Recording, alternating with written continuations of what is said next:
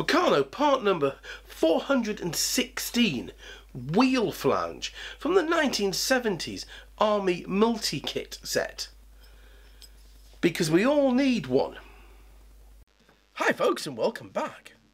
This is the fourth of the Army multi-kit builds, and I'm rather enjoying these builds to date.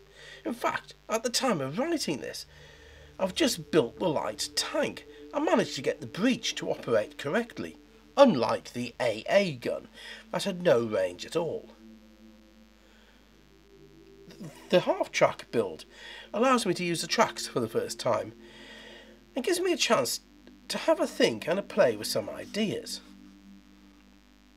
I would like to do some builds that are based on better examples of tracked vehicles. And this build, because while it is a half-track, is not based on any model at all. I understand the problem that Meccano had, which is that of very limited parts, leading to only being able to design what can be built. And I think I can do better, building based on an actual prototype by using a larger outfit. But that is what Frank Hornby was trying to achieve. This one build has done its very job. It's inspiring me to want to do more, to step off the road and take the path less seldom trod. In other words, think, design, build and drink tea. Or was that drink tea first? Always get mixed up with that order. The appeal of these multi-kits is simple. It's all you need in one box, and we're a great entry into the hobby. The downside is that you can only build one model at a time, and if you want to play with them, you really need more than one kit. And in many ways, the cab is the weak point in this set of builds. Like the highway kit before and the superhighway kit to come, the preformed cab is both a strength and a weakness at the same time, as it gives the builder an easy way out when it comes to the model. This is not the first time Meccano made multi-kits around a theme. Some 40 years earlier they had tried it, with the aeroplane, the car and the mechanised army constructor sets. All three ranges were shelved at the outbreak of World War II and never returned post-war, as technology had moved on so far, and designs that had been cutting edge pre-1939 were very much not so post-1945. But in the mechanised army set, there is the transport wagon, model number 6, and a rather nice half-track it makes, based on the French P107 model, I think. But what of the history of half-tracks? When did they appear? And why were they phased out? The history of the half-track is an interesting one, mainly because it's not what I think it should be. When I think of half-tracks, my mind pictures Second World War vehicles, either the SDKFZ 250 or 251, the 9, known as the FAMO, meaning famous, or the 11 series, towing the Flak 88. Along with that, there is the American M3 half-tracks. But the half-track is older than that. I know of the French inventions in the 1920s with the P17. But were the French the first? Or were they building on something before? And the answer is both yes. Adolphe Crigres, a Frenchman born in 1879, is recognised as the inventor of the half-track. Out of interest, he's also the pioneer behind the development of the small, tracked, remotely controlled guided bomb, the legacy of which has helped foil many a terrorist bomb. The first half-track, as that is what it looks like, is an American invention, the Lombard steam log hauler. The rear quarter of the vehicle has a continuous track, and the steering at the front controls the vehicle's direction. The powerhouse behind this invention looks like an American Western steam engine. I suppose it makes sense, as you would be using what technology and designs were available at the time. The inventor, Alvin Orlando Lombard, was a blacksmith building logging equipment, and between 1901 and 1917 he built over 80 steam log haulers. The operation was controlled by a steersman at the front of the vehicle, stood where you would expect the cowcatcher to be. He would control the direction of the engine by turning a large steering wheel that would in turn move the large skis underneath. The best explanation of the vehicle is that it's a 30 or so ton monster snowmobile, and I want one. Power to the tracks was direct from the valve gear of the engine, through a gearbox. The log train could pull between 3 to 8 sledges at 5 miles per hour, with the world record being 24 sledges coming in at around 500 metres or over 1,600 feet. The Berlin Mills Company, based in Stetson, Maine, estimated that their 3 log haulers could do the work of 60 horses. The main safety problem with the log haulers was on downhill stretches, where the weight of the timber could overpower the engine.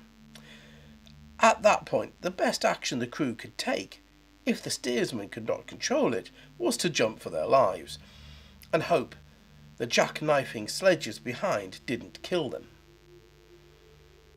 With the average train carrying up to 100,000 board feet of logs, it would have been some weight.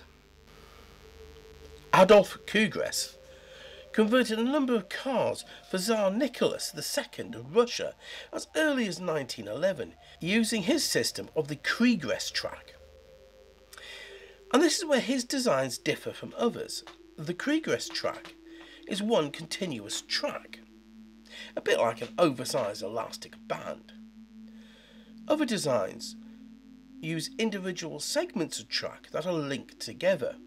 In both cases, tension is then applied to the track. And while tracked and half-tracked vehicles were used in the First World War, it was the Russians that were the first to convert their Osten armoured cars to be fitted with Kriegres tracks. In the revolution that followed, the Kriegres Ostens were used by both the Red and White armies with somewhat limited success. Adolf Kriegres returned to France after the revolution happened, probably a wise decision given what took place. He went on to design the Citroën P17 half-track and the military version, the P107, which was designed to be the prime mover for the French 75mm and 150mm field guns of the French army before the invasion of the country in 1940. Over 3,000 had been built.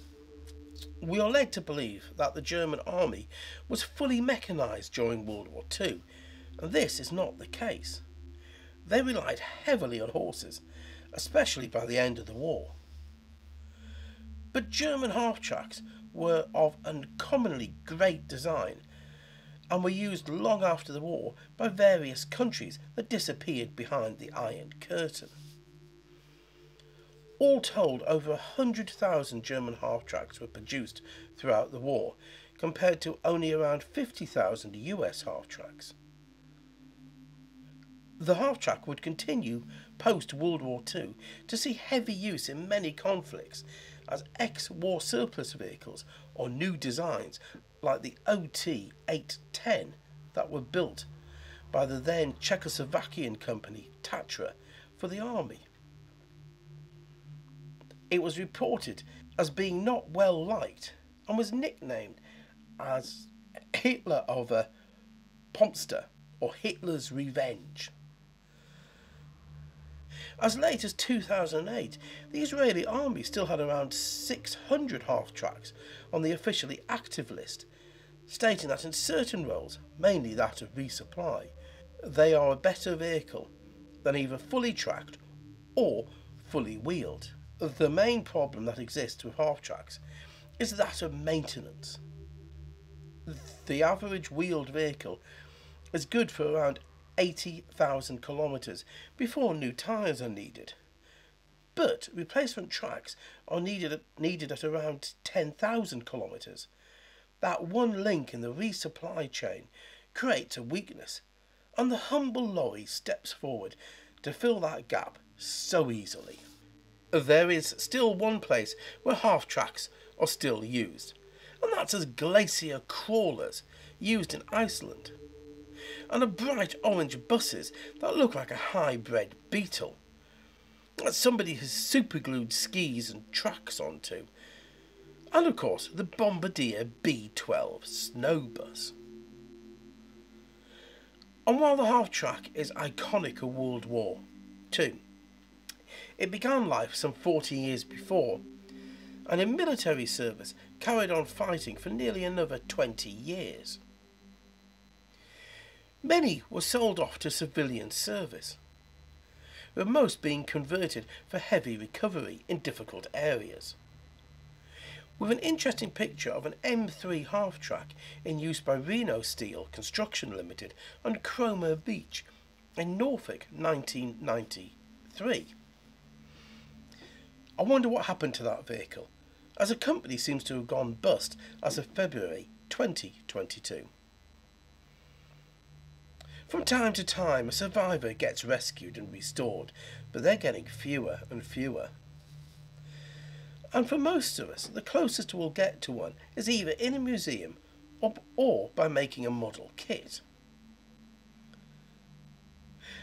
But both Alvin Lombard's and Adolphe Cressy's designs were inspirational and helped other designers create vehicles, and played a large part in my childhood, helping to get glue everywhere and slopping paint around. But the idea of somebody bolting the working parts of a steam engine onto a tracked drive chain and having it steered by a man at the front is just wonderful. And if that's all I take from this, that's fine. You must have been terrified as you hurtled downhill with hundreds of tons of timber attached to you. The purpose of Meccano, the drive behind Frank Hornby's creation, was to get the mind turning. And I think he has achieved that for me. I've learnt so much from this hobby and made connections around the world doing so. But for me, the history behind the build, the prototype, is always a driving point. Because there are some wonderful stories to be told about things we have forgotten and people whose names are lost to history.